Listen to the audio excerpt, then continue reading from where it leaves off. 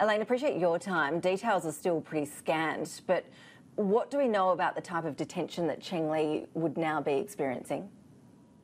Well, she apparently is being held in residential surveillance at a designated location. That's the official Chinese term for it.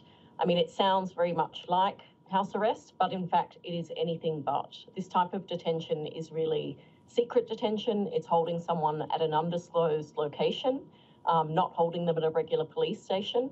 And the problem with this type of detention is that you can hold someone for up to 6 months and they don't have access to a lawyer. And so we're very concerned, about her welfare.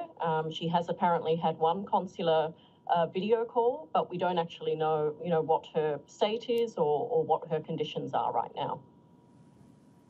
Elaine, the government is understandably playing down speculation that this has anything to do with recent diplomatic tensions between Beijing and Canberra. But what is Beijing's track record when it does come to using foreigners almost as hostages, as a sort of diplomacy tool? Well, yes. I mean, we don't know the exact circumstances of why she's been arrested. Certainly, it's up to the Chinese government to clarify that.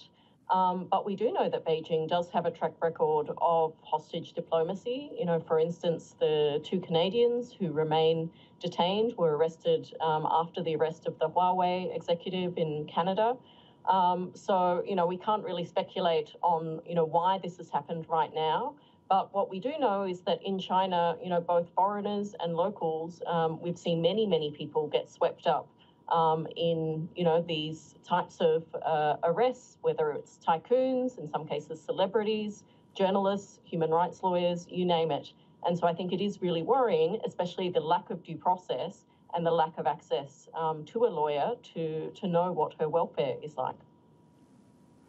The best way for a government to handle these sorts of situations is hotly debated and contested. What's your view? Is a quiet, behind-the-scenes approach the smartest thing for the government to do at this point? Well, I think each case is a bit different, but certainly I think where China is concerned that doing things quietly and softly, doesn't always have the desired impact. Maybe at the initial early stages when someone is arrested in the first, hours or days. But in this case, we know that it's dragged on, already for weeks.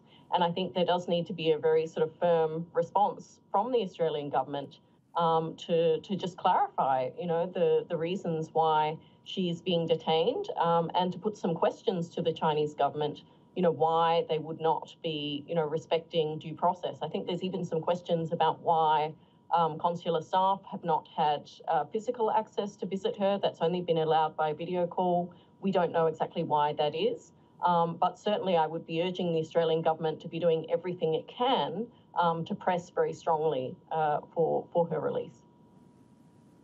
Just on another issue, Elaine, earlier this month, as we reported here on Sky News, you were caught up in the foreign interference in universities debate when we saw the University of New South Wales being accused of bowing to Chinese pressure. It deleted posts of an article featuring some of your comments discussing human rights in Hong Kong. The government's now moving, as we know, to clamp down on university and also state government deals, for that matter, with foreign powers. Just how else should we be ensuring that our universities don't succumb to threats or interference, particularly from China? Well, I think, universities like to think that they are these, bastions of free speech and academic freedom, but I think there are really unique challenges that are posed by the Chinese government and by large numbers of, Chinese students, some of whom have faced intimidation, surveillance, harassment, sometimes from other students, sometimes from others in the community. And so I think it's really incumbent that universities take a long, hard look at the policies and procedures that they have in place and make sure that these are accessible and supportive to Chinese students. And, I'm very concerned that, frankly, if another academic gets, a press call on something contentious like Hong Kong or Xinjiang, we don't want them to have to think twice about whether they're going to speak publicly on those issues. But, unfortunately, when we've seen this sort of very ferocious response from some Chinese students, it really calls into question whether the existing safeguards in place are sufficient. And so I hope any parliamentary inquiry will not just look at the security ramifications of, these partnerships between China and Australia, but we'll actually also look at the rights of foreign students and how we can make sure that their rights to academic freedom are protected.